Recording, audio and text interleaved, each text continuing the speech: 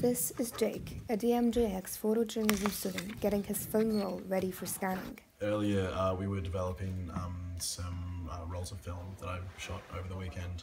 They have a machine here that I believe is the only one in Jutland in Denmark that the university's actually been trying to close down for a while, but Maz, our professor, he's been fighting to keep it going. Like my heart beats in the background just going like...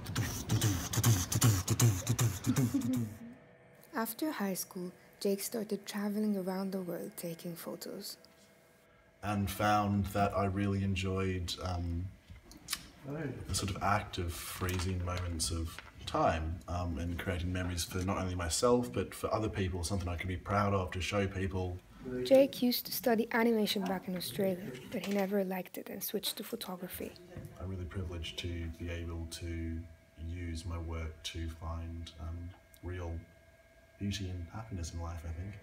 I think that what makes a photographer passionate could be a cause or love for photography or love for the subject he or she is working on. You know, if you wake up in the morning and you have that drive to keep on doing what you've been doing, then that's passion.